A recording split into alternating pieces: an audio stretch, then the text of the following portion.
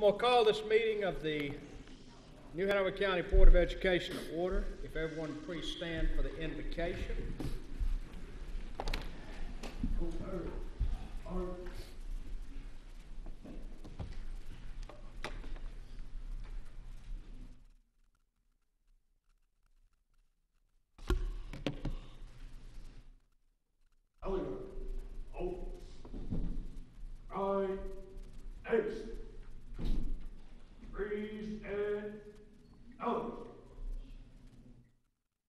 Before I begin the invocation, I'm going to ask if everyone would observe a moment of silence. New Hanover County lost one of its most preeminent principals today. James McAdams passed away, so I'm going to ask if everyone would join me in a moment of silence for him.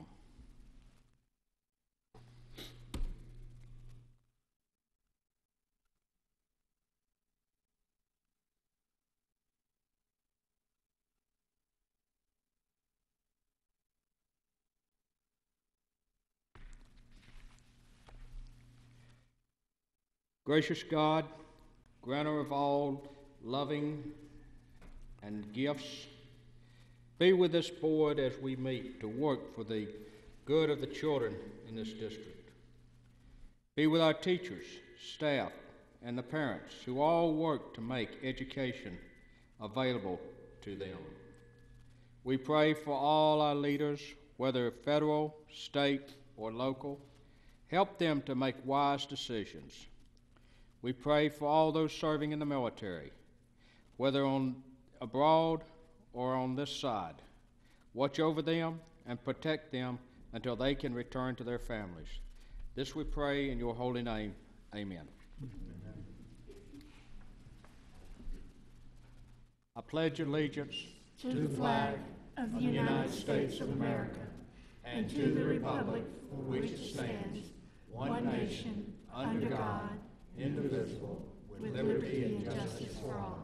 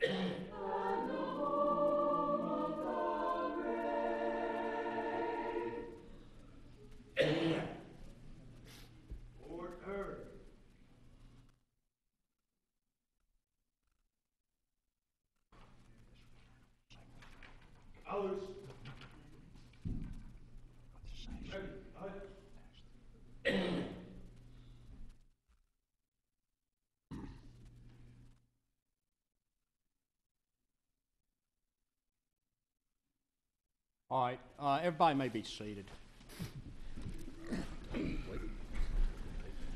Okay, go on. All right. The national anthem was brought to us by the Hanover Singers from New Hanover High School, and I think you have a microphone if you would. Yes. My name is Whitney Lanier, and I'm the director of the Hanover Singers. And if they would tell us their grade also, please. My name is Nicholas Marshall, and I'm a senior. My name is Harper Williams, and I'm a senior. My name is Jonathan Carr, and I'm a senior. My name is Ariana Shinette, and I'm a senior. My name is Jordan Milkarski, and I'm a senior. My name is Jasmine Kinsey, and I'm a senior. My name is Christina Ayala, and I'm a senior. My name is Elena Elligood, and I'm a senior. My name is Abigail Hawkins, and I'm a senior. And my name is Lindsay Crandall, and I'm also a senior.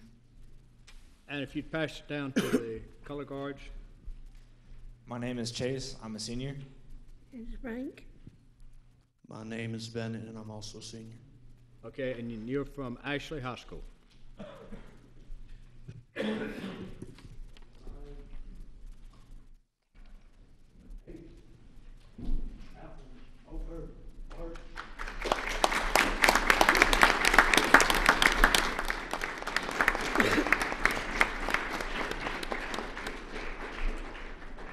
And our color guard, as I said, was from Ashley High School. Principal Patrick McCarty is here, and the instructors are Chief Thomas Frost and Lieutenant Colonel Robert Reeder.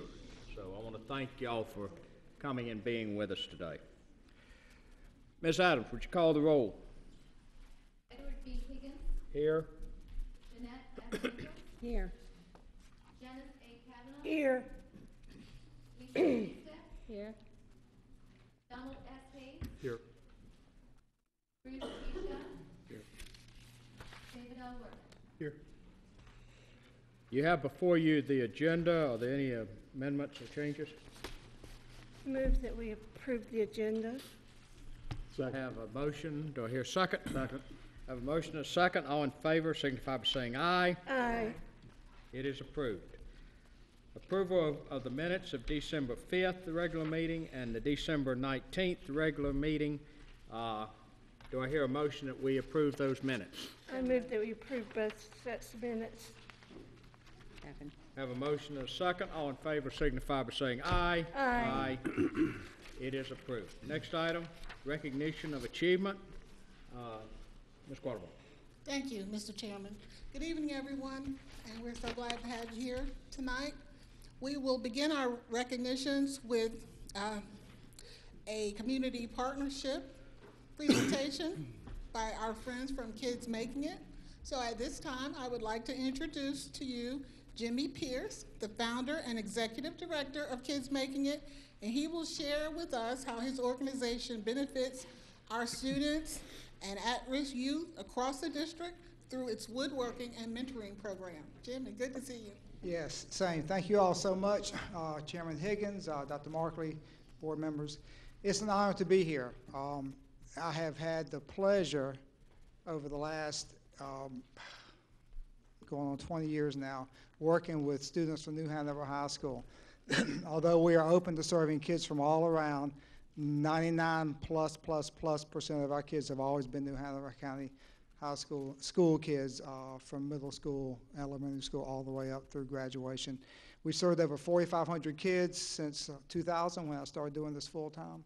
And we've grown from a program serving primarily young kids and an after-school program 1 day a week to having 5 programs. And what we've learned over the years is the more we can, we have a mission, and the mission is one thing, but and that matters, and it has to do with preventing juvenile delinquency and helping kids stay on the right path and all of that. But when I tell people what we do, what I like to say is our whole goal is to make sure kids stay in school, make sure they stay out of trouble, make sure they graduate from high school and go on to a successful adulthood through jobs or college. And if they do those things, we feel like we've succeeded.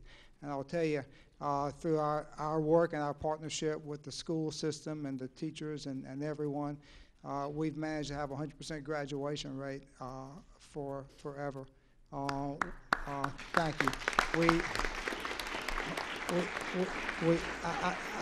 I will say that we had one young woman about 8 years ago who had the misfortune of becoming pregnant in her senior year at New Hanover, and she had to step out of school to have that baby, and so she did not graduate. Then she later went on to, but I will mention some of our partnerships, and then I want to tell you about our programs and talk about our kids. But I have a list here, and it starts with, and it's in no particular order, but you know, people that we have connected with over the years that we work with on a regular basis. It involves Judy Stubblefield, bullying prevention coordinator. Certainly involves Valita Quattlebaum, who has helped us a lot, had her on her show. You know, the social workers and the guidance counselors have all come into our space. We made presentations to them. We work with them for referrals to our program. The school resource officers, made a presentation earlier last year to all of them because they are on the front lines along with the teachers and the guidance counselors and the social workers for kids who could stand a little extra help. Certainly Dr. Markley, appreciate your support. Very nice blog post you put out about us a while back. You know, Glenn Locklear at J.C. Rowe, we're doing some work with those kids over there. And most recently, Duke Wallen and Edith Skipper at CTEC. Let me tell you about our programs, and I think you'll understand a little more about how we interconnect on a daily basis with the New Hanover County school system and the kids. We serve 400 to 500 kids per year, ranging from age 7 all the way through post-graduation, frankly. We serve younger kids in introductory woodworking classes where we bring them into our shop, or we go to their place. We go into the schools and do these sometimes too, where we let them learn some woodworking and build a project to keep for themselves. When they get to be 13, we offer them the opportunity to come into our shop on Castle Street, where we have a very complete woodworking shop, much like we had. I say we, I'm talking to many people in my generation here. Some of you are a bit younger, but we had, when I was in school, we had shop classes. Well, we have those tools in our shop, and we teach kids to use those tools. We combine it with an entrepreneurial piece. Some of you may know this already, but we give them the opportunity to sell what they make if they want to in our retail shop. And I will tell you that we very proudly wrote over $3,600 in checks in December for the previous month to some 35 to 40 New Hanover County school kids for the work they had done and the products that they sold. We found that connecting work to income with these kids makes, I say these kids, all of our kids, I'm talking about the kids we work with, but it makes a huge difference to realize, you know, what you put in is what you can get out. So that's a long-term program, and the kids that we have in that program can come all throughout their school years and beyond. For kids who graduate or otherwise are out of school and need a job and can't get a job, we offer them jobs in our apprenticeship program. We have a line of custom-made ornaments and jewelry that we do on our laser engraver we put in gift shops around the state. We do custom work for the county, for agencies here in town, for the airport authority. We have some production machinery, and we employ these older kids to do that work. We give them jobs and paychecks and help use that as a stepping stone to help them move into the workforce full time. A couple of years ago, I got a call from the city saying that they want to start the summer jobs program to put kids in jobs, but they wanted us to run it. So we started that first year and hired 14 kids from right over here in Hillcrest and Houston Moore primarily to get their first job ever and build raised garden beds for the public housing communities. We've since done that in partnership with the Blue Ribbon Commission, and every summer we put 35 to 40 kids in jobs. And our latest program, and I know I've got a PowerPoint, I'll zip through that in just a second, but our latest program is, and our newest one is our skilled trades program. We've noticed that often when the kids, particularly the guys, get to be 16, 17, they've got maybe another year or so in school, sometimes they kind of drift away. And we've realized they're probably surrounded by a bunch of 13, 14, 15-year-olds, and they figure they are too cool for this. Well, that's the wrong time for us to lose them. And I will proudly tell you, despite our graduation rate, as you know, not all of our kids are going to go to college. And for those who aren't, we want to help them have a good pathway into a lifetime of meaningful work. And in this town, there's a lot of opportunity and good money to be made in the construction industry. For every new person entering the skilled construction trades, 5 leave every day, every year. So we are starting a program, and I will tell you, I have had some great conversations and visits, and a visit recently with Duke Wallen and Edith Skipper at CTEC. I am so proud of what you all are doing with that school. it needs to be in every school system in the country. It's exciting what y'all are doing with that. I'm excited about what they're doing, and we're going to be partnering with them to provide some hands-on experience in our shops, and we want to work with them and offer jobs in our summer jobs program, because we can put kids in jobs. And so we will be teaching all the skilled construction trades in our new program: electrical, plumbing, HVAC, construction, carpentry, masonry, and we're building an addition onto our shop to do it. We have just about raised all the money we need. We need a little bit more, but we're building a 4,200 square foot shop next to our building to do that. We'll be able to put kids in jobs with paid positions. So I could go on and on. I won't. I'm probably at my 10-minute mark, Ms. Quattlebaum. I'm getting there. Well, I'll breeze through it real quick, just to show you some photos. Did I lose my thing here? I didn't turn it on. I need help with everything that's related to.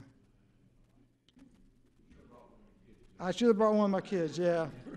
Well, I don't believe I can figure this out. You showed me. What am I doing wrong? Oh, it does work. Thank you. Okay. Just to give you a couple of visuals, this is our shop and some of the products that our kids make, a retail shop rather. This is our woodworking shop. And in fact, I think we may have the privilege of hosting the principals meeting there come the spring. Am I right, Dr. Markley? I think we're trying to get one of our meetings over to your place. That'd be great. We'd love to have you. We'll push all the workshop benches away and bring you in here. Some of our kids with some of their projects, more kids, more projects, all New Hanover County kids. This is a picture we like a lot, our kids with their paychecks. They love to get those checks. They ask us every month, are the checks ready yet? And I'm telling you, I have had more than one kid answer their cell phone, even though they know that phone's not supposed to be on. And I've heard them say, I can't talk now, I'm at my job. And when a 13-year-old says that, something's working. This is our apprenticeship program. Not a great photo, but just a little facility we have in the back there. Some of our production equipment, that's our computer numerically controlled router. We're getting ready to do an 8 or 10 foot sign for Birch Creek Apartments on that. And our kids will be doing it. Our laser engraver, some of the stuff we do with our laser engraver. This is our building that we're in now. This is how it's going to look when we build our skilled trades facility. That 2-story on the right is our addition. Another little angle of that. What have I got now? Awards, we don't need that. All these kids here, proud New Hanover High School kids, and I can tell you the stories behind all of them, but I won't. I will tell you that the young woman on the right there came out of Turnkey. She's now probably 30 years old. She was in Kids Making It, went to New Hanover High School, and she called me a couple of years ago and said, I wound up at Le Cordon Bleu, and I'm a chef down in Atlanta, and everything you all did helped me. I want to start the program down here working with kids, teaching them how to cook and bake. Help me do it. So I said, I'm your guy, I will. And I will tell you briefly, Austin Wilson, one of our most recent, most proud students that we're all proud of, New Hanover High School graduate, now on the cast of This Old House television show. He's down in Orlando this week representing them at the National Home Builders Trade Show. But I will tell you, it takes everybody in this room to help our kids to succeed, and everybody beyond this room too. So I want to thank you for everything you do, every opportunity you've given us, and every help you've given us over the years. Thank you very much. And on behalf of the board, I want to thank you for everything you have done. I have known you from, I guess, probably 20, 25 years, Yeah. however long when you've we first been came here. to town, you're one of the first people I met. But thank you for all you've done. Thank you, Ed. Appreciate it. Thank you.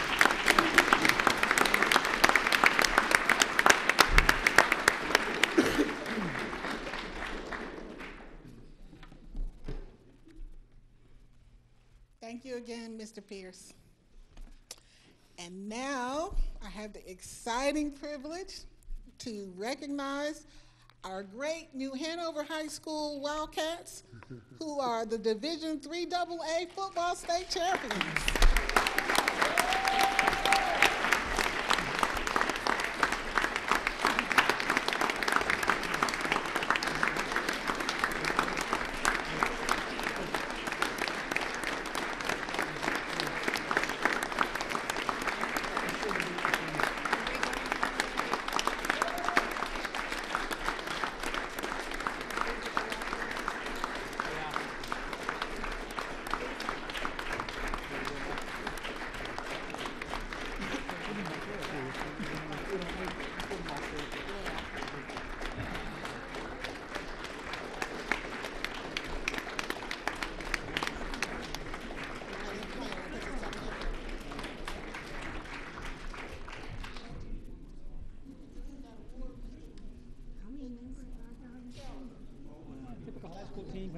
from 60 to 100.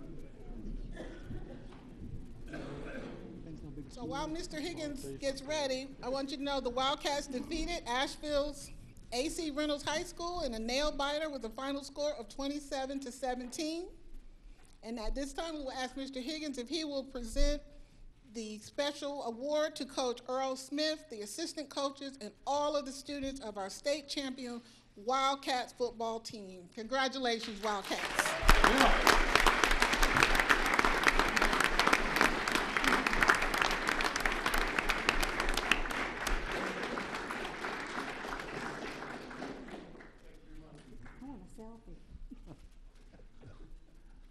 Ms. Quattlebaum, if you take a picture, can we get our board members to go out and? Yes, thank you.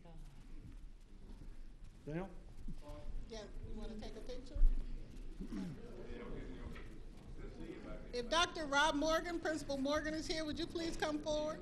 Is he there? Okay, great.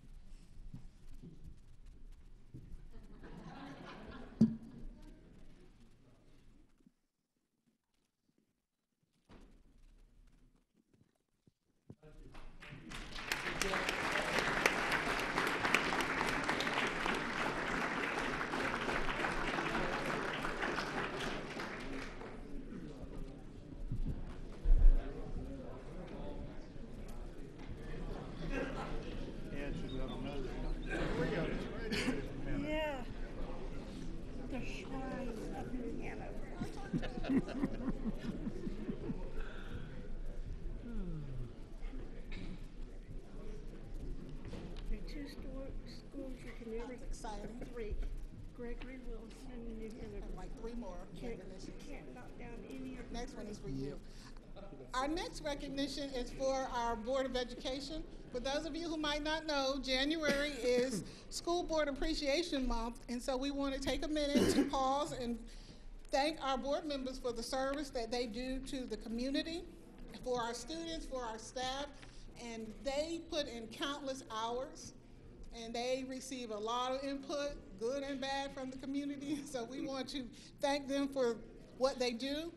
If the board members would look at your station, there is a 10 cookie box. And this is these cookies? Well, I'm about to tell you. This is a special gift that we collaborated with students from Hoggard and Ashley High Schools, and the students and teachers in the CTE programs created this for you. If you look inside your box, you'll see a special cookie cutter.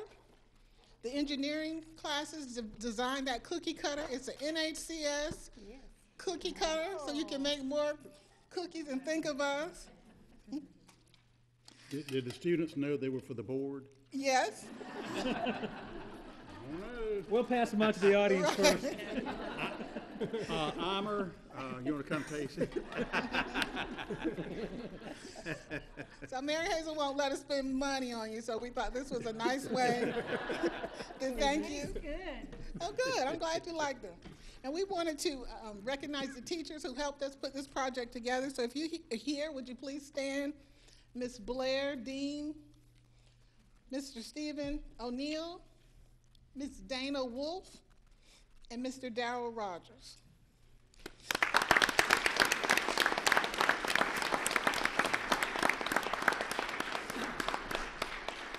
And we also have a student, Jake Japina, who designed the NHCS cookie cutter that each of you have received.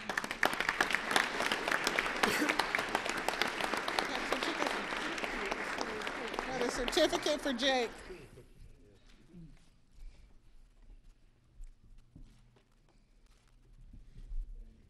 Thanks, Jake. You're one sweet cookie.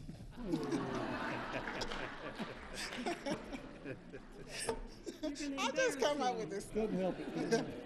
Just couldn't help it. I couldn't help myself. And our next award, Dr. Murphy likes the name of this one. It goes to our Child Nutrition Department for their work with our summer food service program, and it's called the Turn Up the Beat Award. I'm gonna ask Ira Smith to come up. And this is for our summer meal program and the high quality meals that our children get during the summer months. And this helps our children not have food insecurity over the summer. And also, Ima and her department are eligible for a national award with the USDA. So go Child Nutrition.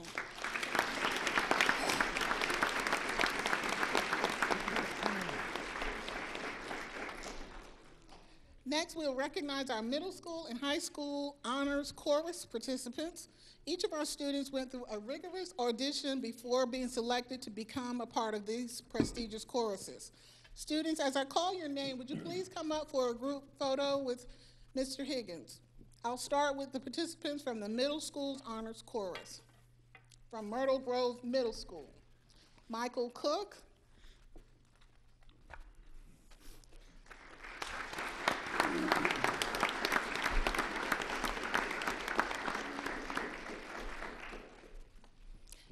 Ella Shinette,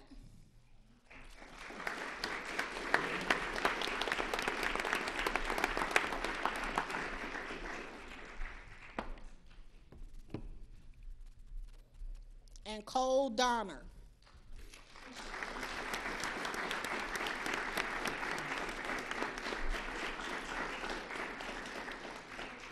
Their chorus teacher is Ms. Caitlin Baden, and their principal, Cindy Blitz, is here. Would you come up for a group picture? Okay, if not, we'll take a picture with Mr. Higgins and the students. There's Bliss. There's Principal Bliss.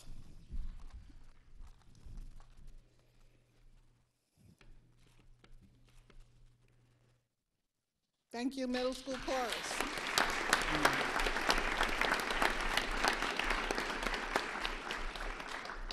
Next, we will recognize the high school honors chorus.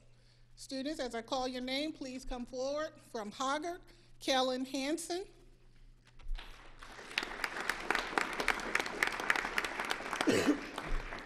Sonia Shaw could not be here tonight.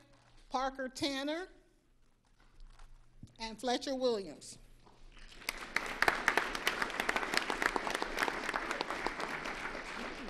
The chorus director at Hoggard is Benjamin Harrell. From New Hanover High School, Jordan Milkarski.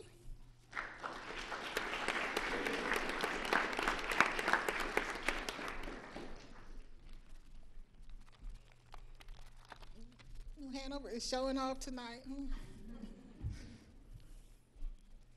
Abigail Hawkins.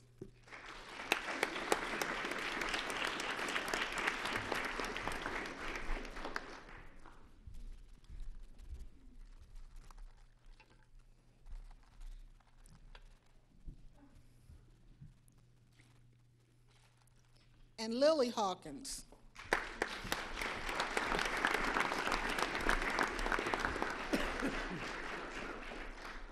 And their chorus teacher is Whitney Lanier, who we met earlier.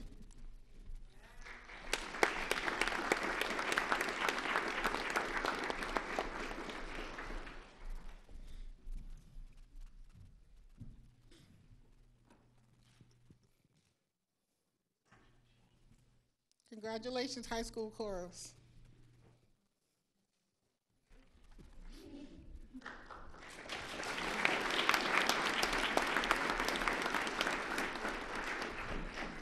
Next, we will recognize one student who made the honors orchestra.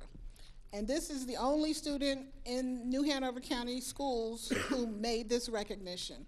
I would like to invite Dakota Marshall from Laney High School to please come forward.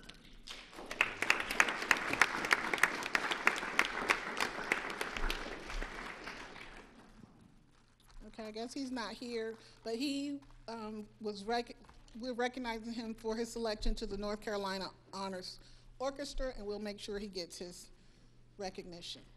And finally this evening, we will recognize a group of students who represented the district as one of the top 16 plays in the North Carolina Theater Conference State Play Festival. They won awards for excellence in acting, excellence in projection and articulation, and the Festival Spirit Award. The State Play Festival showcases the talent of more than 3,000 students from over 100 schools and nearly 130 productions, and we're so proud of the way these students represent the arts education program here in New Hanover County Schools.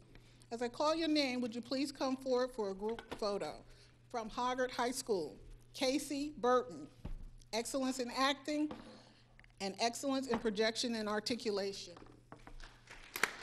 Not here. Athena Brenner, excellence in projection and articulation.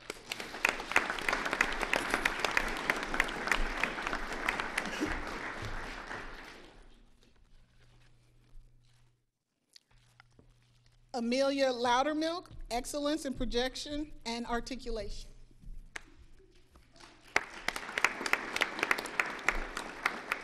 Sage Kolstedt, excellence in projection and articulation. And finally, Sophie Rocco, excellence in projection and articulation. Okay. Thank you for representing the group.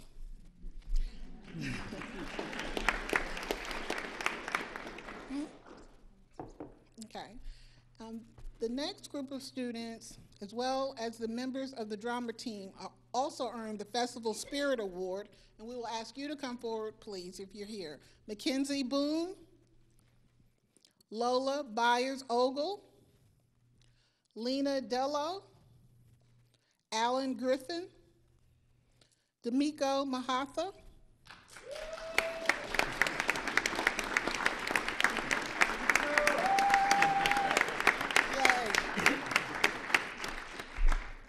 D'Amico, I'm glad you showed up.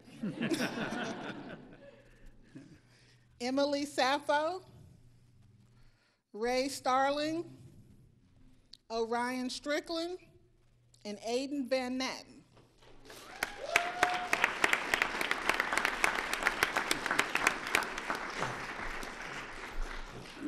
These students are led by Hoggard's theater instructor, Allie Collins.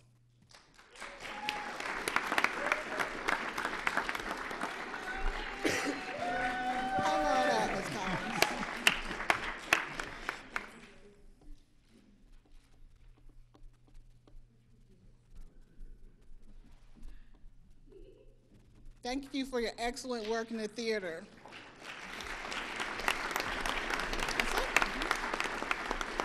Thank you for your attention. I don't know who made the cookies, but they're good. Donna and I both.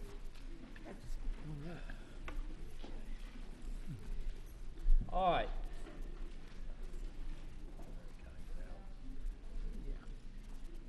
Next item on our agenda is the call to the audience. Each speaker is limited to 3 minutes. However, time does not permit dialogue between the board and the community. While the board welcomes residents to share their views, the chairman retains the right to limit discussion on a particular topic when such topic becomes slanderous or personal in nature. I've had 2 people to sign up. Anna Newkirk. I don't think she's here. Okay, I'm thinking about a call. Melissa Story.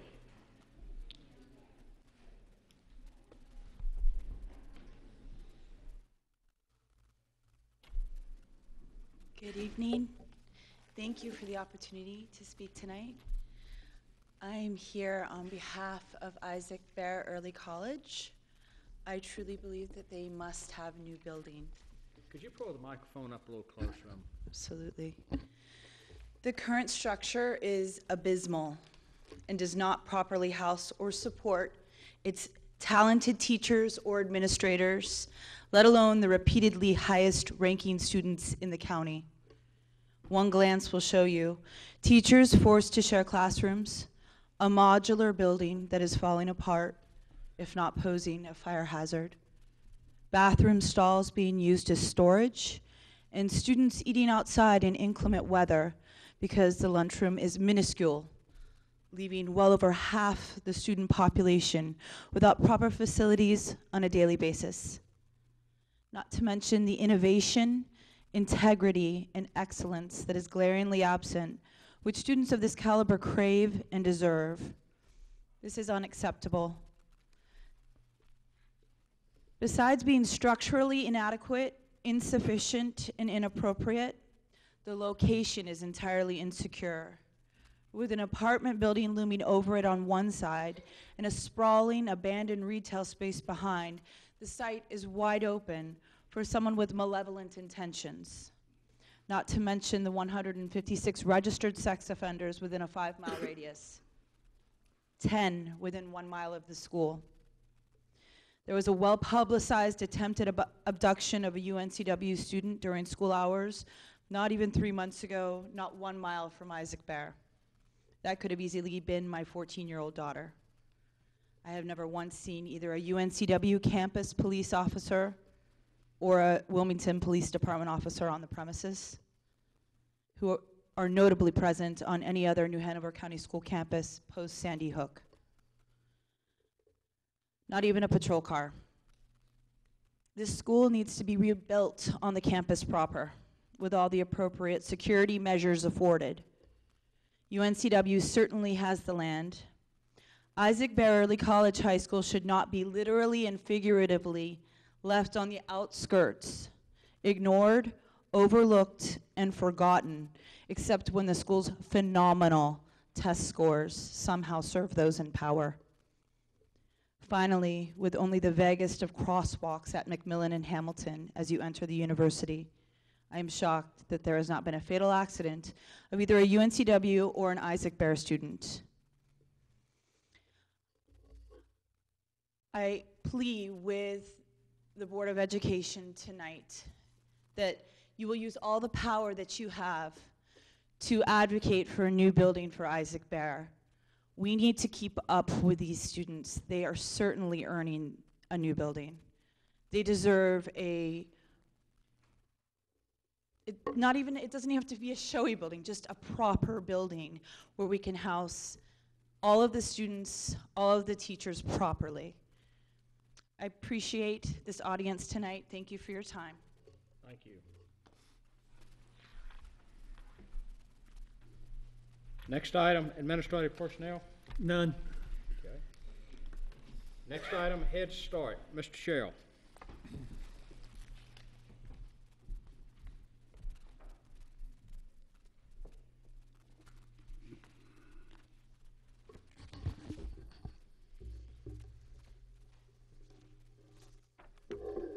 We have 3 items before us tonight. We have our liaison report, which you're familiar with. Some of the highlights or updates there are at the bottom of that page, but for the audience, I'll say 113 students were seen by the dental mobile unit from the health department.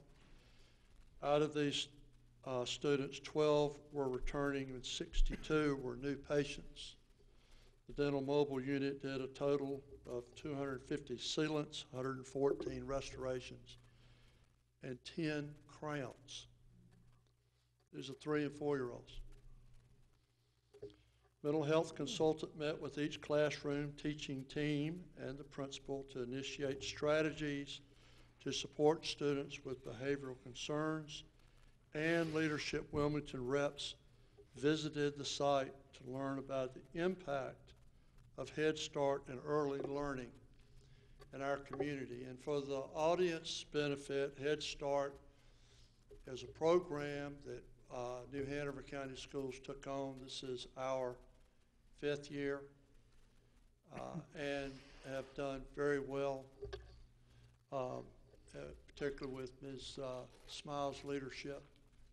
And something to be proud of, but it is an undertaking of children that in many cases are challenged. And we not only try to educate and prepare them for school, but we also look after their health and mental health needs, which is part of their ability to learn.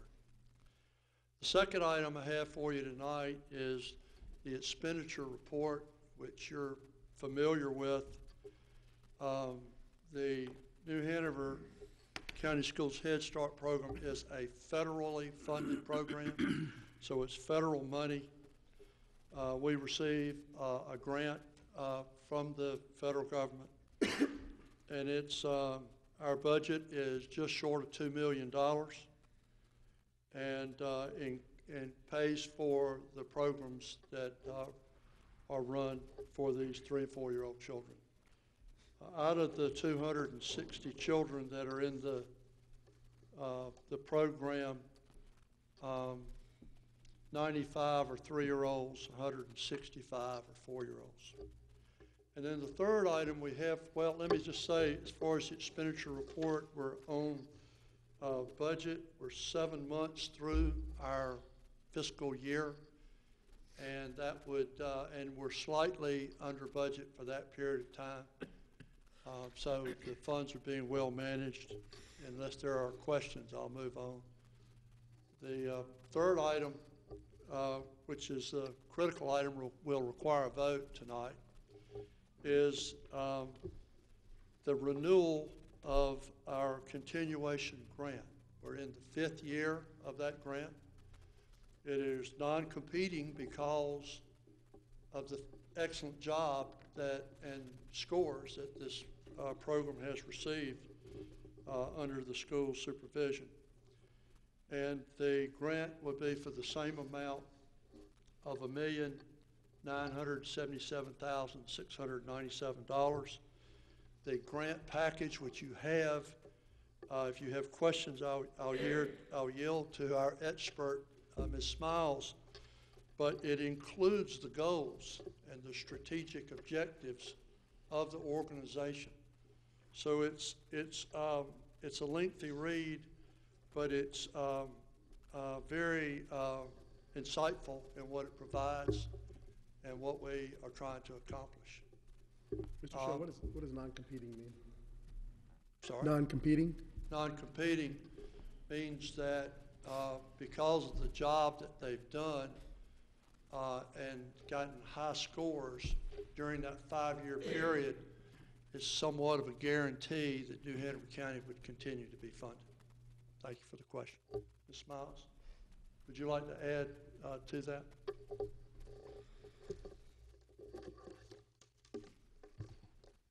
Thank you, Mr. Schell. That sums it up. We are a non-competing competing grant due to the fact that we've had excellent scores with all of our Head Start reviews that have come around. So we are on our 4th year currently for 17-18.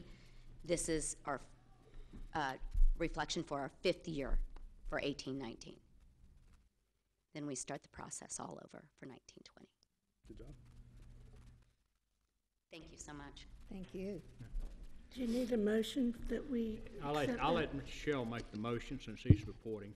Okay, as the liaison and a student of this program, I make a motion that we accept this grant to continue continuation of Head Start for another year. I second the motion. I have a motion and a second. Any discussion? I would just say in the 7 years I've been here, we've started a lot of phenomenal programs.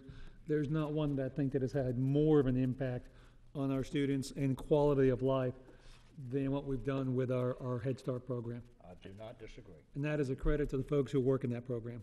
Thank you. All right, I have a motion and a second. Any further discussion?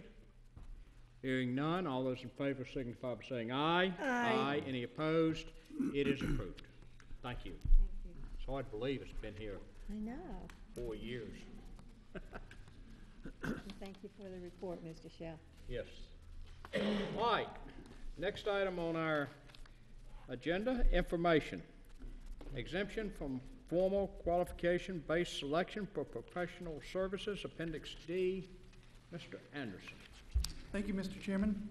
As required by the general statutes, each year we bring a report to the board of all exemptions made to the formal qualification-based selection process for professional services. These services include architects, engineers, surveyors, and construction managers at risk. The exemptions are only allowed or permitted for services where the fees are estimated at $50,000 or below. The attached list includes all the exemptions made for 2017. They're attached for information only, but I'll be happy to answer any questions that you may have.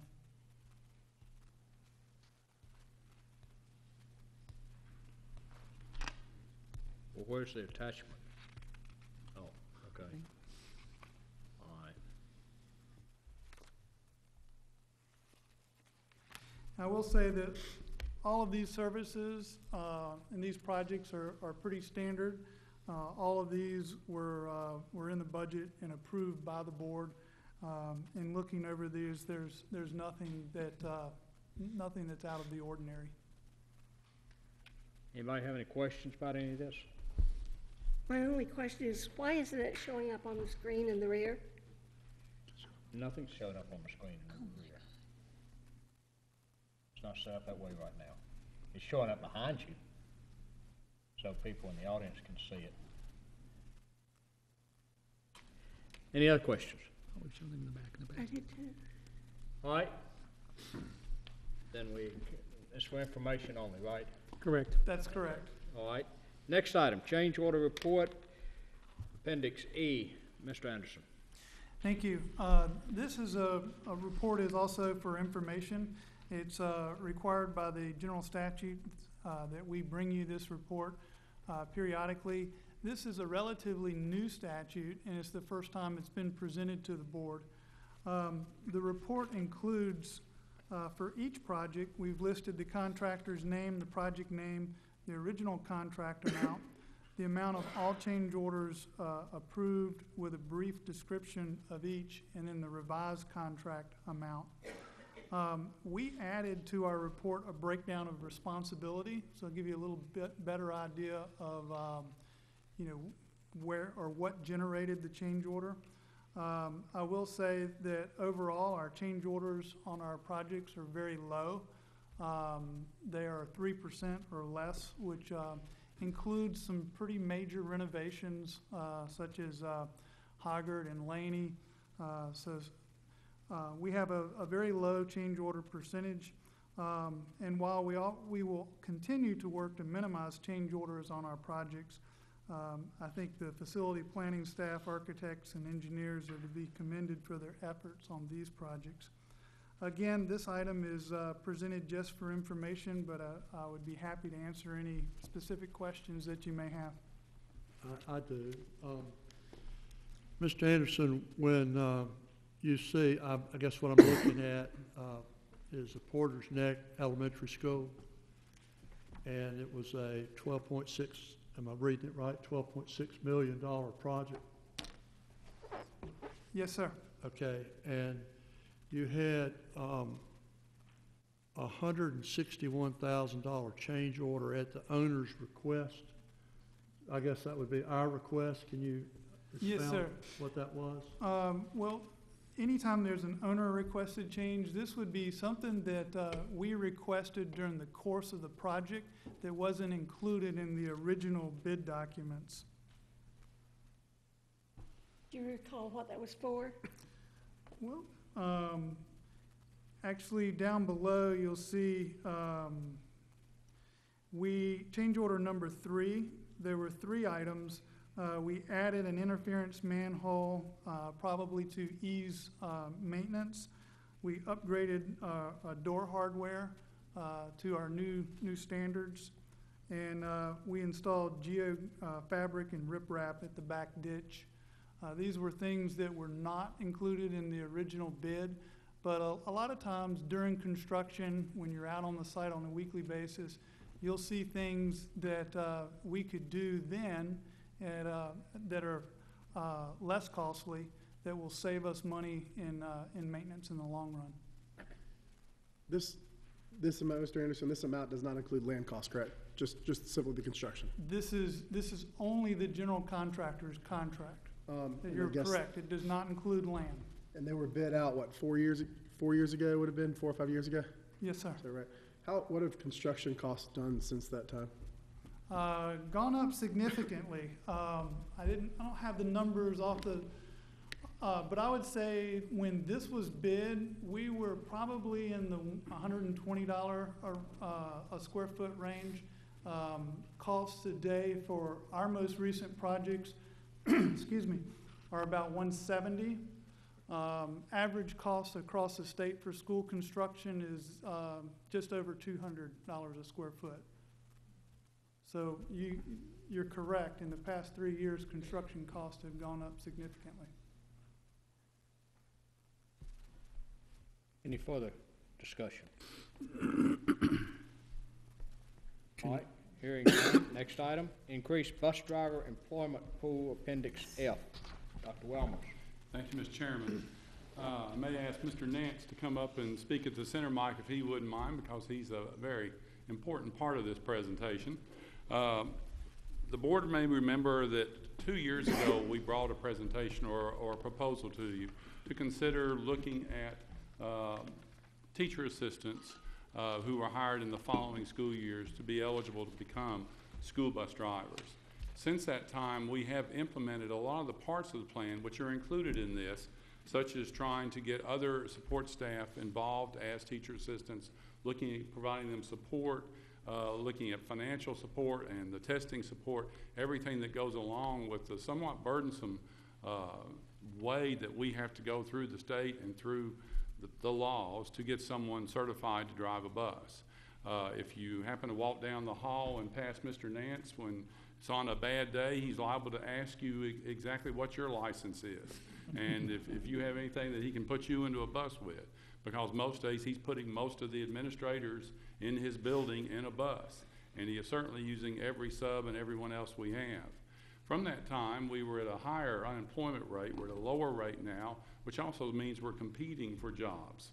Mr. Nance's bus positions are not even as well received as they used to, though we changed the salaries to reflect a quicker way for bus drivers to get more money into the system, and we've tried everything we can do to support folks who want to go into it. We've been somewhat successful in a small way. We've had a teacher become a bus driver. We have had some child nutrition folks get in, but we've not done it to the point we have, and unfortunately Mr. Nance is losing drivers due to all sorts of different reasons. We're not able to attract the drivers that we'd like, and so we're looking at a fairly dire situation to get more bus drivers. And so what we're looking at is a proposal, which you have before you, which once again would ask the teacher assistants who come in next year be eligible to be school bus drivers for us. We would continue to provide the other support for other staff members, support staff, so they can do it. And we would look at trying to recruit within to get folks into buses. So we're doing everything we can to try to make that happen. Mr. Nance, is that a good summary of kind of where we are right now? Yeah, pretty much so. Our issue now is,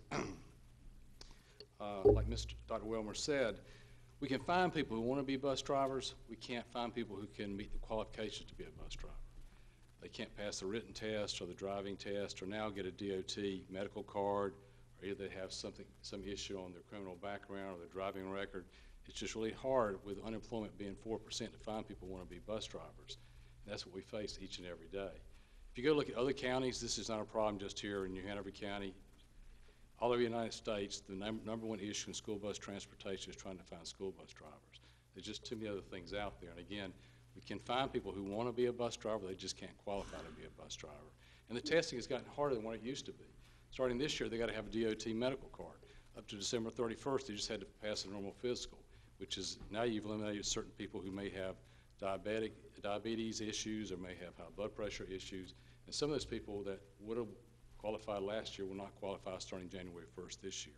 So again, our concern is each and every day, like yours is, getting kids to school on time and not sitting on the side of the road. And every day, I can tell you, we have late buses because we don't have enough drivers. Starting this day, we had 10 driver vacancies, and we have 7 drivers out long term. So we had to cover 17 buses some way today, and that'll be that way tomorrow and the next day after that. So we're trying to look for some opportunities to find other qualified individuals to be school bus drivers. If you look at Bladen County, Cumberland County, Pender County, Brunswick County, they all use teachers' aides to drive school buses, and we're just looking at that as another opportunity for us to maybe find qualified candidates. May I ask a question? Yes, ma'am. Are we doing anything to assist possible drivers with the driving test? Are we giving any kind of tutorial courses or anything to help them get through the test? They go to class for 3 days prior to the test being given. They go to class 3 straight days, we skip a day to give them a day to study. They need to, and then they take the test on the 4th day. What does it cost to take that, sit for that test? Nothing. If there are any costs associated with becoming a driver, we'll either pay the cost or reimburse them for that. So if there's a medical exam, we'll cover or reimburse those costs. So there's not a cost issue in terms of doing this. We've got a couple of issues. One is the pipeline is small because of the current economic situation. The second pipeline through DOT is a very narrow pipeline to start with. And when we get to our legislative breakfast, that's one of the things I'm going to ask that we talk to our legislators about, is a way to open that pipeline a little bit, maybe allow us to do some of the training and testing or some other things. So you've got those two pipelines.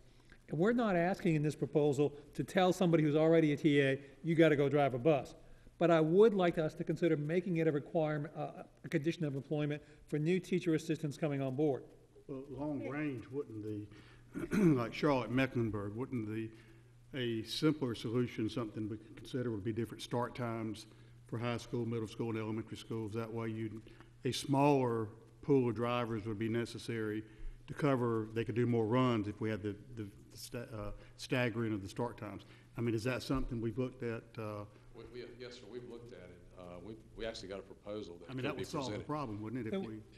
It would help. I mean, Yes. you are currently doing double runs with your staff. They're doing an elementary run and then coming back and doing a middle and high school run.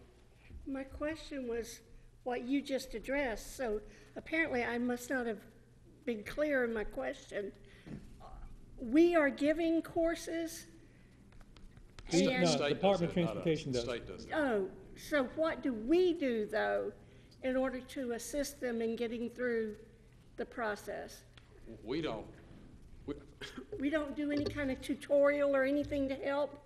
No, the state does that, okay? That's a state's responsibility to go through 3 days of training prior to taking, I mean, we could certainly have an additional class, but most people have trouble getting off for the 3 days to go to the tutorial for those 3 days. We've actually started offering classes at nighttime too for those who may have another job. But the state's responsibility right now is to provide that 3-day tutorial prior to taking the test. And the people who do that are experts at what the test is all about and the questions that are on that test. How many TAs do we have driving now? I mean, TAs, I don't think we have any right this minute. So we don't have any driving? No. So I guess my next question is kind of twofold and based on that. One, is there a fear, and I understand we're saying we're not going to require it for current TAs, but is it a fear that we're going to lose TAs in the future because we're having this mandatory requirement? TAs across the state, and I would tell you, the majority of other districts across the state require their teacher assistants to drive. The teacher assistant pay is actually higher than the pay for their time. The bus driving pay is higher than their TA pay. So they get paid at a higher rate while they're driving the bus compared to being a TA. And typically what you do is you would take a route and split it between 2 teacher assistants. One would do the morning route, one would do the afternoon route.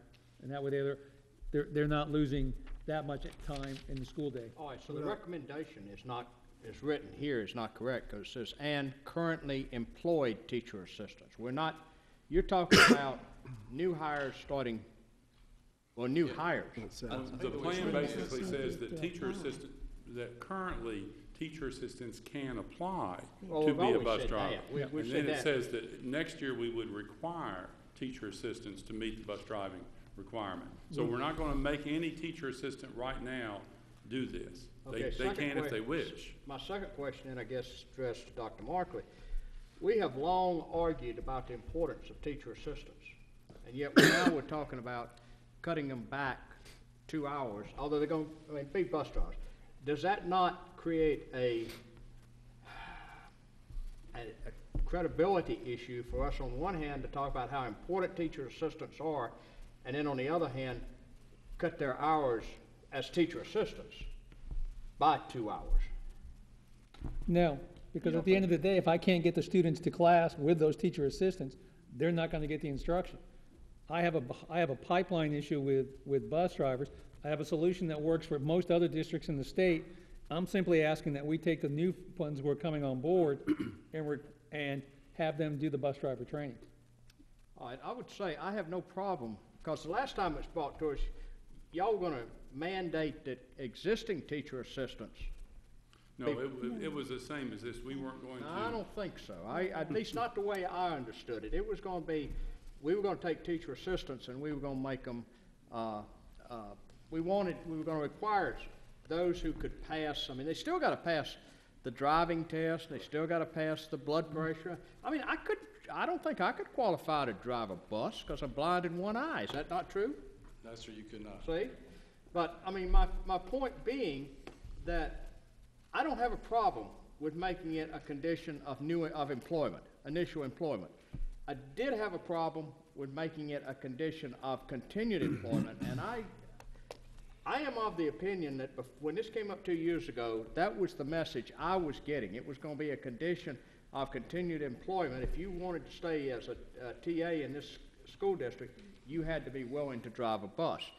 That I do have a problem with, but I don't have a problem with making it, saying to a TA who is being recruited, okay, you're going to be a TA 6 hours a day, but you're going to be expected to drive a bus. I don't have a problem with that. Well, if there was confusion the last time, I apologize for that. The other thing I will say is that when you have TAs drive, when you have TAs driving a bus, they're driving a bus for the school that they're working at. I understand. So they've got a knowledge of those students that they're going to see within the day, and we think that it'll also help with discipline issues on buses. All right, here's the other question. Who's going to get the buses over there? We'll have to look at where we park those buses. There'll be some Okay. changes in that Used to process. be they park buses at the schools anyway. Yeah. But And anyway, a lot of all school right. systems do that now. You use Brunswick County, Pender County, they park, because a lot of their drivers come from the schools, those buses are parked at those schools. Okay. But now this doesn't, if I'm understanding correctly, that you would not be giving someone a full-time job that's now part-time. These teacher assistants are full-time now. See, I was thinking possibly whether it be, because as I stated in an email many years ago when I went to Winter Park, our bus driver, when we got to school, he then went into school, he was a custodian at the school. I didn't know if there were enough part-time people who might want a full-time job with benefits and so forth that would do, whether it be custodial or whatever. We've seen some of that with custodians, and we've seen some of it, correct me if I'm wrong, we've got a couple of you cafeteria folks who are driving in order to get them up to full-time. Yeah, because I would think that would be appealing. But it's not unheard of, because I know years ago, historically, that I remember some years ago where to teach in this county as a classroom teacher, it was written into your contract that if called upon, you would coach. Well, historically, high school students drove buses. Yeah. When I went to school, that's who drove the buses. We didn't have, they got paid, but we did not have. We had them here. Well, Student yeah, we drivers. didn't have, but we did not have professional, if you will, bus drivers. We had high school students who could pass the test. I think, this DOT or somebody outlawed that? Yes, sir. You gotta have We CDL, haven't you have had to be 18. student drivers for over just 30 asking. years. When I was in high Well, school, I'm we not didn't have that student old. drivers. You did, right? Did not have, Oh, we did did not not? have high school student driving the bus, no. With Yeah, your but he's a lot part-time younger than us. custodians that you've hired recently, because you have a list constantly each month for us, do you talk with them about the possibility of the dual jobs at that time? We have, and have actually offered that for quite some time. And it's not- Usually, they're more interested in being a full-time custodian than a part-time custodian and a part-time bus driver. Well, it's a tremendous responsibility to drive that bus. It is. And another thing we need to work on is with working with these parents to understand that the child has to obey the bus rules. Yes, ma'am, And that's right. And if I- unfortunately, when I ride behind a bus, I see these kids jumping up, no matter, up and down, and moving, no matter what school they're leaving from. So it's not one particular area. But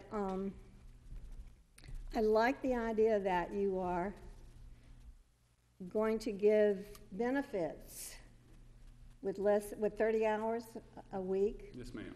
That should be a major incentive for We have done that now for several years, and we're still just not getting the numbers that we need. It's just, it's Now, not enough of a draw to benefits bring means- people.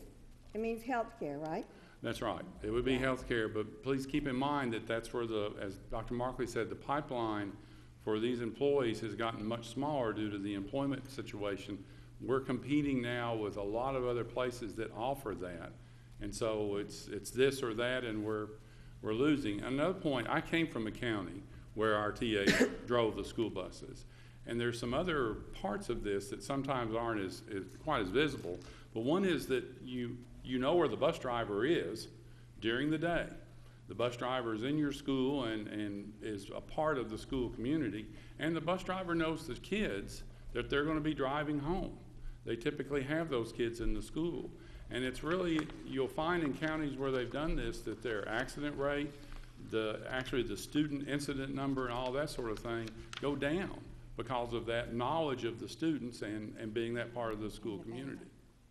Are y'all not worried that a speeding ticket is going to disqualify a TA from teaching here in New Hanover County? Are we worried about it? Yeah, it just seems a little extreme because if you get a speeding ticket, you're not going to be eligible for a CDL.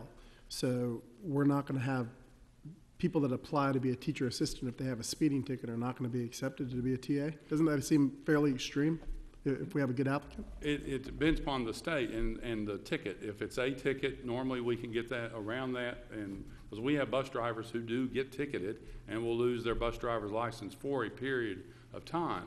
But if there's 11 tickets, then yeah, it's not going to happen. And I'm not, again, you'll have to check the statutes for me, but I think that if you have a speeding ticket maybe greater than 10 miles an hour coming in, you're not going to get your CDL license, a conviction. That's correct. If you get a speeding ticket, above 10, you'll lose your license. 10 or below, right. So we're But going to as have. you know, a lot of good lawyers can take care of that. No, I understand that, but then there's also a lot of people that don't know that come in there and plead guilty to a plus 10 and we're not able to get a TA and they're going to go somewhere else. But our applicant pools for TAs is a large applicant pool. That's, when you're looking at the pool, there's usually a large, deep quality pool for those. Now, for some areas like special ed where you have specific skill set that's more important than bus driving, we'd have to look at those. Is that why the only teacher assistants are the only ones listed here that for the 18-19 school year that they would be required? We wouldn't do the same thing with custodians or any other group in our school? Would that? I would personally be happy to tell everyone who's coming on board into a custodial or a position that they should get bus driver training. Well, when they did the thing about coaching, it was in every teacher's contract. I don't Well, care we've what you already call it. discussed cafeteria workers. We already handled that last year, right?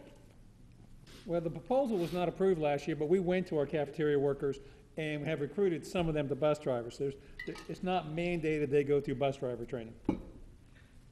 What about, right now in this dire need for drivers, are we using anyone in the schools that have their license, like the coaches or assistant coaches or special teachers that may not have a duty?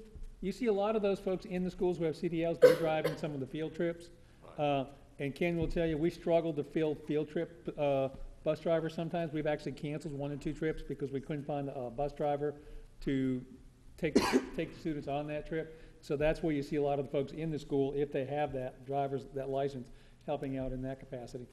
But if I do that with a teacher, then sometimes I'm having to find a sub to cover the teacher's class. Yeah, and the class comes first, I understand that. Mr. Nance, how many bus drivers, how many buses are actively running? 158. And how many bus drivers do you need to operate 158 buses? 158. Okay, so how many do you have currently employed? I'm short 10 driver positions, plus I'm short 7 drivers out long-term. So tomorrow I'll be short 17 when we start the day. Now we'll have a few subs come in, we'll double up runs, and then we'll use our staff to make up the difference. This is for information only tonight? Correct. It'll be on for action next month.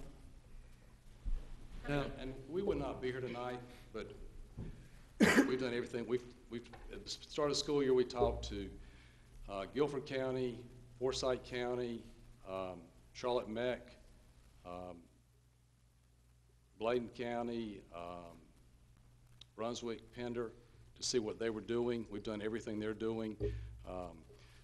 In the last 10 years, we've gone from 55% of our employees having full-time benefits to over 80% of them having full-time benefits. Like Dr. Wilmer said, the state legislature gave them about a 7% raise this year, but that just doesn't change the fact that we can't find people who can pass the test. We had out of a class, I think there were 32 in the class this last time, I think. So far, we've got 2 of them that passed all the requirements to be a bus driver out of 32. What part kills them off the most?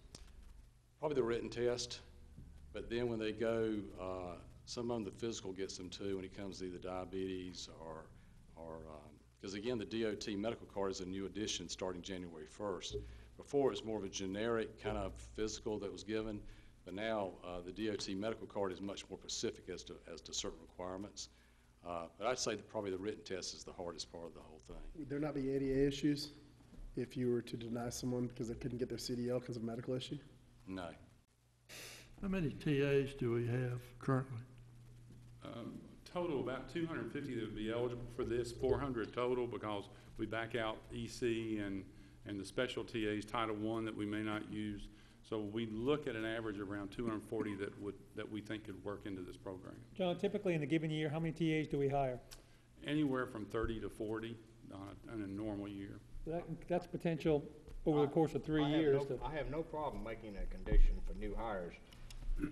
I still stand that I am not going to mandate that somebody that's already working is going to be told they have to be a bus driver if they can qualify. And we're not, if we have enough drivers, we won't even ask the TAs to drive, okay?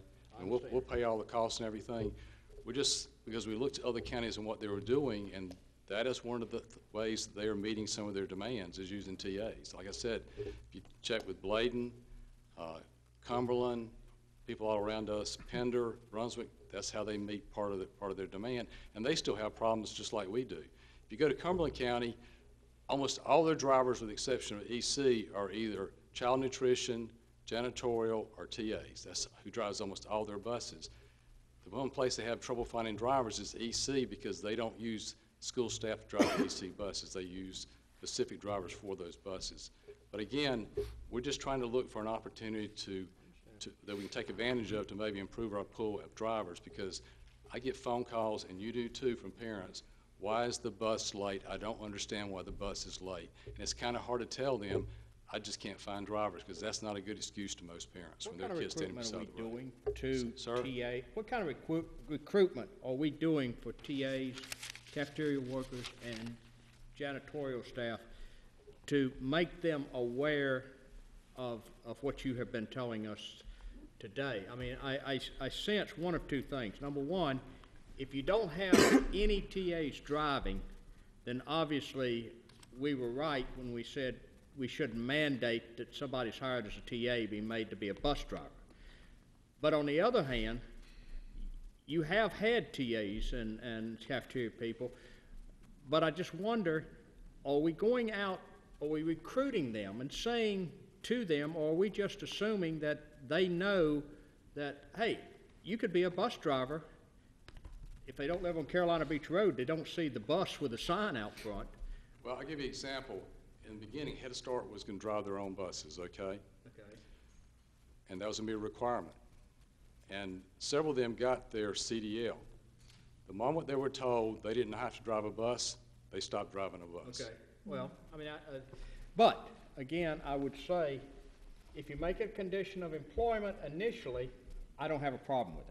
And let me explain to the board too, very briefly, that one of the caveats in this that is causing our TAs not to currently do this is the way that we pay support staff and TAs. What we would have to do with this, and it's included in the proposal, is move to a bi-weekly pay, which changes what we're doing. And in the long run, I think would be beneficial, but would cause we would have to take some steps to protect our current employees as we made that change. But that's one of the caveats in this that you need to be aware of. We do need to change the pay scale, or the way we pay, wouldn't be the pay scale, the way we pay support staff in these positions. It would be for everybody. The pay schedule? No, it would, yes, ma'am, the pay schedule. What is the average TA, the difference if they drive a bus? How much money is it? What would it be? I am not sure. If it's set zero, I looked it up, it'd be $1 difference more as a driver. When you get up to about step 10 to 15, it's about $2 more an hour. Okay. And then they kind of level out at about step 20. Well, one thing out of curiosity, I know some states, I think South Carolina's one of the closer ones, and this is a state issue, we couldn't do anything about it, but I'm just wondering as a comparison, where they allowed, they're a private, they privatize just like we do any other, custodial, cafeteria, or whatever. They privatize their transportation systems. Do they have the same problems, do you think? Yes, private companies have the same problem. If you look at, we get but I read an article today, I can't remember what state it was, but the private as well as the public all have the same problem. It's a common problem throughout the United States. I get magazines that are bus transportation related, and I don't care if it's a private company or the public who runs it, it's the same problem. It's just a very difficult time to be able to find bus drivers. And I've been here 10 years, and it was somewhat difficult when we first came here. It's just gotten harder and harder and harder as the years progress. Do you think behavior on the bus has anything to do with the person's desire to drive a bus or not to drive a bus? It probably has something to do with it, yes, sir. I think so. I'm sure if you're trying to drive a bus with 60 kids and some of them are not behaving on the back of the bus, it makes it difficult, particularly in a town as with as much traffic as we have here. But the other thing is, being a bus driver has gotten harder. Like I said earlier, the testing has gotten harder and the medical requirements have gotten harder. It's just, you've narrowed your pool of people who can actually be a bus driver from what it was 10 years ago or 5 years ago. And that's all been driven by the state. I have a question. In this write-up, it's talking about Dr. Welmer's a 5-day-a-week, 6-hour becoming a 5-day-a-week, 8-hour. So you're going from 30 to 40 hours a week, and 40 hours a week would be full-time, and benefits would be provided, right? At the 30 and above, the benefits will be provided. Okay, so if you're at 30 hours now, you get the same benefits as a 40-hour? Yes, sir. Prorated. Prorated, I mean, Well, for wait the a minute. percentage. That's I just what want to I'm add, trying I to just get want to at. clarify, TAs are all 40-hour employees right now. We don't have any part-time TAs. We have part-time bus drivers that are 30 hours with benefits. So the reason we have to reduce the TAs or the new hires to 6 hours is to give them time to drive the bus when not earning overtime. Right. So part of this proposal is to reduce sort of the standard TA hours for the new positions to 6 to give them room for the bus driver job at the higher rate. So there's some loss of TA exposure in the classroom with this proposal. That's right. With There time. is, but you're going to have, we could still look at the overall need. You're going to be spending less TA funding, and because the differential is paid out of bus funding. You could, if the board determined they wanted to, you could add more TA positions. So that's also part of what you can look at, because the TA funding will remain the same unless you decided to reduce the budget. And Dr. Markley, what are you hearing about from the principals, the need for more TAs? What do you hear there? I think our principals will always tell you that they could use more teacher assistants. So when you think of the funding, it's an 80-20 split, basically. Right. So you're gaining 20% of your TA funding back that you could use to expand that pool. So if that were the case, if you went down that path, how many more TAs could you buy or hire with that 20%? Well, basically we gain 1 for every 5. That was a bus driver. Yeah. And you have how many now? Probably 250 that would be impacted by this, so. But it's just through attrition, so Right. it's not going to be an automatic. It would happen No, every time. I got it. Yeah, I'm with you. I'm just trying to understand. Typical year, we're hiring 20 to 30 TAs. So if 20 of them become bus drivers, that gives you an extra 20% number that's another 4 TAs that we're looking at that we could gain. And the write-up in here, as Mr. Higgins said, the teacher assistant will be working. I think it would be working if they chose to. It would be conditional upon them choosing to. I'm talking about existing TAs. Yeah, existing TAs always will give them the option. So instead of would, it would be could. Could, yes.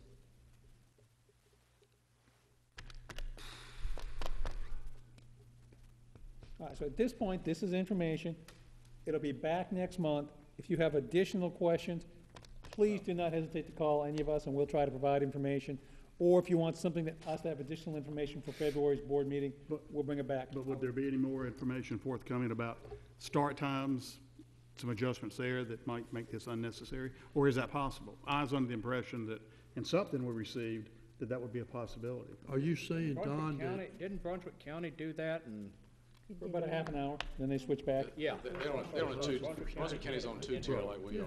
I want to make sure I got this right. Instead of would, it will be could. No, So- I guess what Mr. Shell and I were talking about was that just take out. would we have some more information coming forward on that might make this unnecessary, or is that practical? A staggering of start times, because I know Brunswick County did something, but I think if people understood, I know that would be unpopular. They went on a 3-route deal. Yeah, it would be unpopular, but if they understood what the problems are, I think it would be better understood. The biggest issue you have of going to 3 runs instead of 2 is the change in times. You have pretty significant change in times as to when school starts and stops and so forth. I know Charlotte Mecklenburg, I think they start high schools at 7:15 and get out, I think, at 2:15. And they've got some, I don't remember the middle school and the. Yeah, it's staggered times, but schools start a little bit earlier and definitely end late. They start earlier in the whichever one you decide to start first, either elementary or high school, and then the other one starts much later and ends much later, okay? Right. Yeah, but you have to. And that's the issue I think you have to face is how parents would receive the change in the times. Saw what happened at Coddington.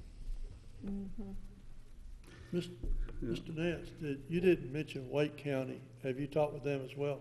Yes, sir. That's one of the ones I surveyed was Wake County. I guess I forgot about them. Like I said, it was Wake, Guilford, Forsyth, Cumberland, Brunswick, Pender, and maybe one more. I can't remember off the top of my head. But those are the ones I surveyed this past summer before school started because we were starting out short. And, of course, Charlotte Meck also. And they all had the same problem. Everybody was short drivers and desperately trying to figure out how to get kids to and from school. Is at the DOT level, is the exam that they give, are the requirements reasonable? Or you're having a hard time getting people to fit that criteria? I'm having a hard time for people to study well enough to pass the test. It's one of these things that I think most people should be able to pass the test if they study to take it. We have a lot of people go to the class thinking it's kind of like getting your driver's license, and it's not. There are a lot of very detailed questions in there that you have to have knowledge about, and that's the reason a lot of people don't pass. I don't know if it's because it's not that important to them, or they don't take the time to study to take the test. But when we have, and they can take it 3 times, the test 3 times after going through the class, okay? And we'll have a 20% passage rate maybe the first time around. And when it's all said and done, we're lucky if we get 40% who actually pass the test after 3 times. So would it behoove us, along the lines of what Ms. Kavanaugh was talking about, to have a separate tutoring of some of those folks to help them be successful? I'm talking about beyond what DOT does. I guess it may change things. I can't answer that because I don't know. We've never tried it. It'll be a repeat of the same stuff she teaches. But the lady that teaches for us, teaches for the state, we can certainly try that, okay? I don't think it'll harm it, and the reason I was thinking about it is, like for my appraisal courses, I took the necessary requirements to pass it, but I then went on and took a refresher course or a tutorial session, or however you want to describe it, where it really hammered through the things that were most necessary on the test. And it helped me a great deal versus if I had not gone to it and just gone with the regular training. We can certainly try. I guess the issue we run into is how many people want to go to class 3 days with the state and then 3 days with us also with this repeating of the same material. If I'm hearing though, it doesn't have to be a 3-day test. No, On the it's- day before the test, we could do a Refresher. test prep session. Yeah. We could do that. And quite frankly, I think it would help a great deal because you know going in, if you're experienced, you know what they're going to hit you on. Of course, there are going to be those stray questions and answers here and there, but as far as the meat of the course, you know what that is.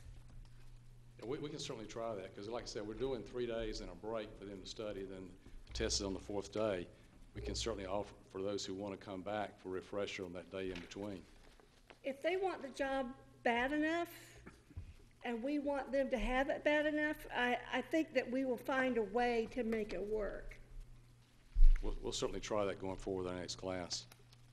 Mr. Nance, in those counties that you surveyed that went to the requiring new TAs to drive, what has the response been from the TAs? Did you ask that? I don't know, to be honest with you. In a lot of those cases, it's not a new policy, it's been their policy for decades. Yeah, I mean, if you go to no one has. yeah, you go to these other counties, they've been doing this for years. It's not a recent thing. So I guess they're used to it by now. Like I said, being a bus driver is a hard job. And, you know, if I had I'm not trying to say being a TA is an easy job. I had a job between being a TA and being a bus driver. I pick TA every day because I watch the video of what these drivers have to do every day. And it's not just it's parents at bus stops. It's the traffic. It's not just the students. It's all those things put together. There's a lot of pressure on bus drivers each and every day as they do their job. And they do a great job if you have to see what they did every day. Well, I think the point is there's a different skill set. And that's why TAs are so resistant to doing that job. They are aptitude and more of a nurturing nature is to do what they do. And I think I agree with you. I think it's a very different skill set. Dr. Markley, can you make sure that this is represented to us with the correct verbs sometime in the next week or so that we'll be ready for the next meeting? Yes, ma'am. The woulds and the shoulds and the cans and the mays and... Don't have any shalls in there, Dr. I'm going to capitalize those shalls too as we go through this. So And one last, for clarification, I understand the proposal for future TAs. What about, do we include cafeteria folks in that? I mean, if we've got some part-time folks that might want to... I thought we already did cafeteria last year, or it came to us, but we didn't do it. Offered it to them and several Yeah. took it, but we do not mandate it. I'm happy to include our cafeteria folks in there. Now, Eimer will tell you, there's a cost that goes with that, because if they're part-time for Eimer, remember, she's an enterprise fund in child nutrition. So once they become full-time employees, her costs go up for the child nutrition portion of that in terms of the benefit piece. So we'll have to fund it.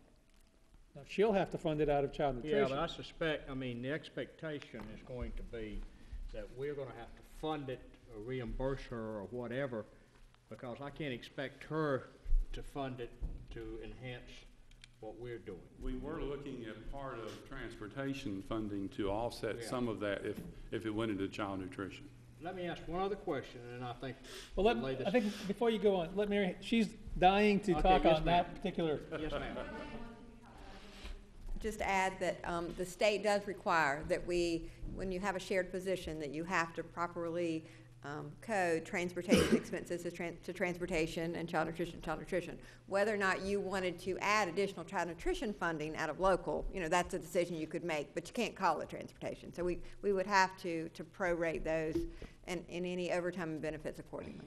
Okay. And I think we would have to probably wait a year to see what the actual impacts are before we make those kinds of adjustments. All right. assuming you come back with the exact same wording, the last paragraph, in addition, all teacher assistants hired starting in 2018-19 must hold a North Carolina commercial driver's license with passenger and school bus endorsement or show evidence of enrollment. What if they can't qualify for it? Does that mean we don't hire them? That's what he said. Yeah. We That's would the way not it hire a reads. teacher assistant because they can't drive a bus. If they can't pass the test, I don't know that you That would. was Mr. Workman's point earlier. Well, but what if after I left the board, I wanted to be a teacher assistant? I'm saying if you can't pass the written test, I I- don't think you would. Even though I could make an adequate teacher assistant, you would deny me because I can't get a CDL. No, I'm saying if you can't pass the written test and you can't learn that much. That's not what it about the- says here. I'm just saying. That's my problem. People who would fail it because of health or disability, Well, that's one thing, but the but academic that doesn't part. say that here. No, but the That's what I'm academic saying, part, that's yeah. what I'm saying. It needs to be clear that a teacher assistant should not have to have a CDL, but in order to be hired, they have to agree to get a CDL if they can qualify. Mr. Bullard, do you see a problem from a discrimination standpoint? Well, the only thing would be, if you had someone with a vision problem that couldn't get a CDL, but was qualified to be a teaching assistant, you'd have to make a reasonable accommodation by waiving the requirement for that person. Otherwise, it could run afoul of the Americans with Disabilities Act. Yeah. In that particular situation. I'm just But as saying, a general condition of employment, the ability to drive a bus for for teacher assistant / bus driver, that's not an unreasonable burden. well, I'm just, before we pass this, I just want to make sure all of that is clarified, because I don't want to pass something and then we He's gonna say, have it to us with all the, you think so? well, that's what he said. No, he said he was going to change that one bird for you. No, I said, are you gonna change all of it to the woods and the goods and he said, How yes, about he doing was away gonna with the word change it. Currently. Yeah, we will. Anyway, We will okay. clean the language up. We'll have Wayne give us the legal stamp of approval. I think you could put an exception in there for the situation I described, and otherwise, I think it would pass legal muster. You know, I think if you just say, if you can't qualify by not passing the test, people can decide not to pass the test. They don't want to be a bus driver. I think that, and of course, Wayne, you can correct me on this, maybe you could just say they have to pass a written test, a driving test, if they don't qualify because of medical reasons, and yet they're qualified to be a TA. In that case, you could still possibly hire them. Something to protect them. It's not just a blanket statement. We currently require coaches to get their bus driving licenses so they can drive buses. Well, do we fire coaches if, not hire coaches if they can't get it? Yes. Okay. I have a question for Ira. Would you mind going up there? That could be a problem someday. Okay. Can we look at the wording that we have for the code? Yes, sir. How many cafeteria workers, do you recall how many we have? As bus drivers, we have No, how not many we have many. in total? Total, Total just bus cafeteria drivers? workers. Dual employees? Oh, just cafeteria, 230. 230, and how many of those would you guess are drivers? Maybe 4 or 5. Okay, so. And then I have custodians too. And I think Mary Hazel and Dr. Welmers and Dr. Markley have said there's a cost. But my to you, and certainly as Mr. Higgins said, we would have to be prepared to make you whole. But I guess my question, out of all those folks, and you've got 4 or 5 that are doing that now, if they could go to full-time and receive the full-time benefits rather than a prorated benefits, do you think there would be any receptivity on that end? I think, if I do find out that a part-time employee is interested in full-time position, but they don't have what's needed to go into my full-time positions, I do encourage them to seek out transportation or maintenance with custodials services to, you know, get the full-time benefits. And then we evaluate, you know, looking at their hours, we try to evaluate to make sure that it's going to work for me in the school, if, you know, and then also for the other departments. So we do, yeah. So it is something, you know, I do encourage. I can't make them, but I do encourage them. Of course not, but we talk about how we have tried to get bus drivers, but yet we've not expanded the offer at that level yet. I mean, the 4 or 5 that are driving sought it out on their own and said, yeah, I'd like to drive.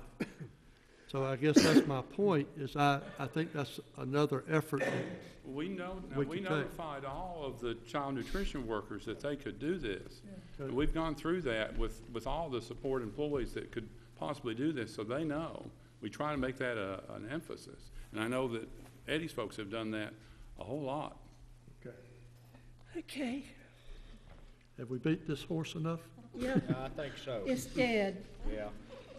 All right, anybody have any other questions? I'm gonna ask, I might not should.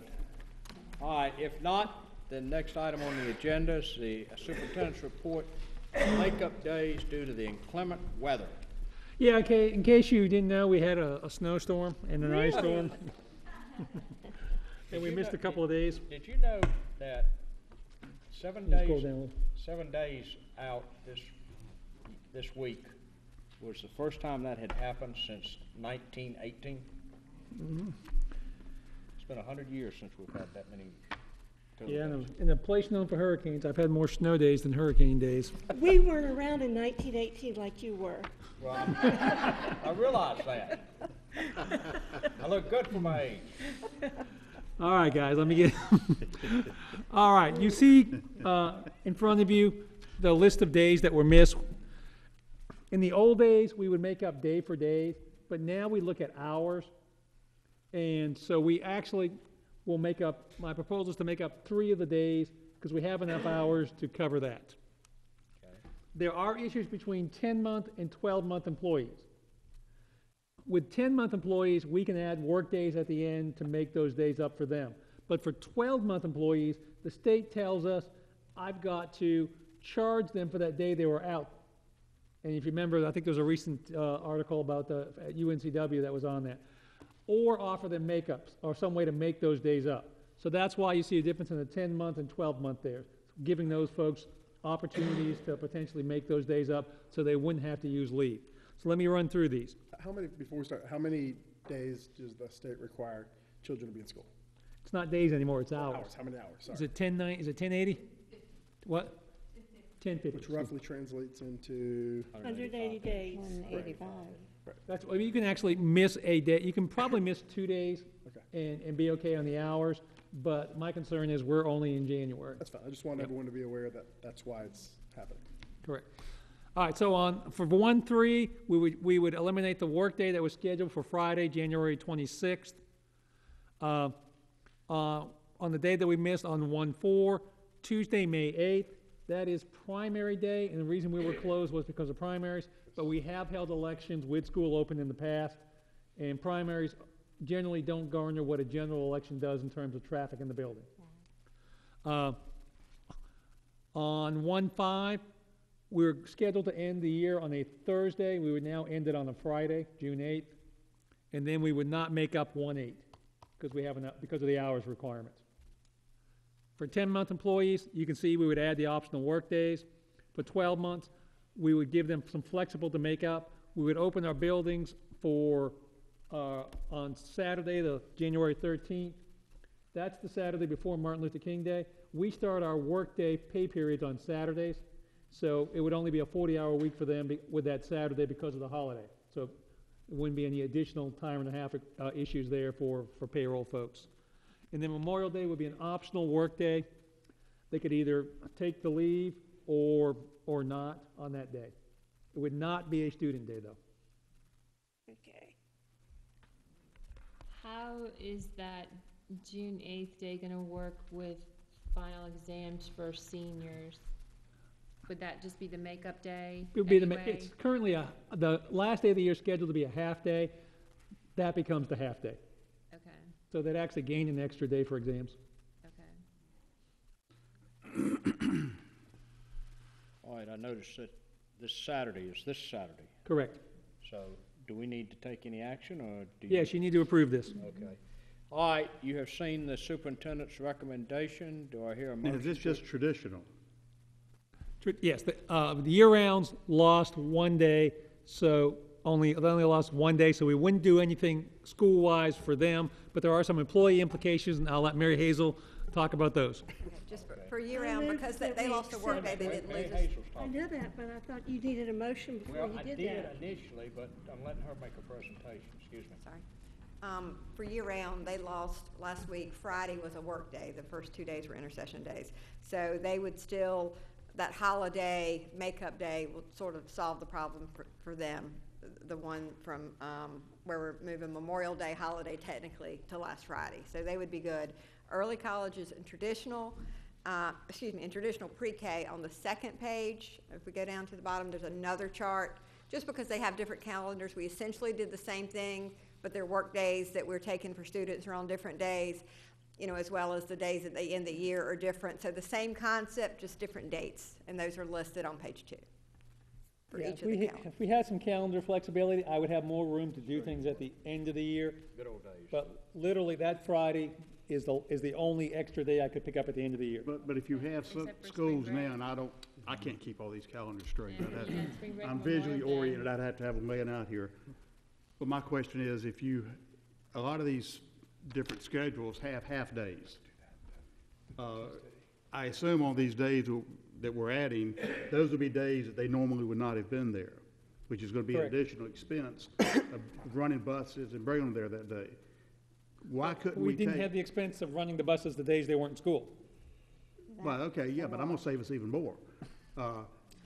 If we've got a Friday where they're gonna be there half a day, why couldn't we just make that a whole day? Because they're gonna be there anyway, and pick up a half a day there. 'Cause a It'll lot of them help have you, 2 or 3 it would days help like you that. a little bit on the hours. When we do a half day, it's really a 2-hour release, so you're only gaining 2 hours for the students. It doesn't really help you with making up the days, though, for the adults in that building. Plus, some of those half days are already scheduled professional development days, and you would lose, so then I'd lose that professional development, and a lot of that's been pre-scheduled. No, I just thought I'd throw it out in that, since they're already there, just extend their day to eliminate the additional Good transportation. thought, good thought. Can we just make a note to also talk about this at the legislative breakfast again, Yes, one more year. every year? until 7 it years I've been changes? doing this, 7 years we've had it on the agenda. Now, they I like to move that we accept the superintendent's recommendation. have a motion. Do I hear a second? Second. Have a motion and a second. All those in favor signify by saying aye. Aye. Any opposed? It is approved. I would like just one last thing. Folks, our maintenance folks did yeoman's work during this vacation. Absolutely. We had a water pipe break at Mary C. Williams. They went in, they got one of the buildings back up and able to run today. We had a sprinkler head break at Forest Hills. They were out there at night taking care of that. We had some issues at Laney. We don't give those guys enough credit in terms of what they do, the maintenance folks, custodian folks. Ken's folks were on the road this weekend checking roads to see if we could get the buses out there. There's a lot of folks who do a lot of great work behind the scenes. Thank you. Thank you to everybody. All right. Next item, consensus item, personnel, Appendix G, Dr. Wilmers. Thank you, Mr. Chairman. Request the board approve the personnel matters as presented. So moved. Second.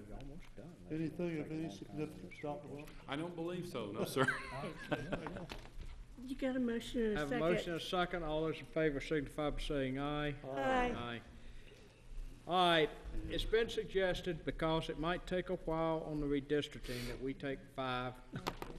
So we Is will that a take 5-minute break? Yes, it's Yeah. a real 5-minute break. Set the timer up here. I set the timer.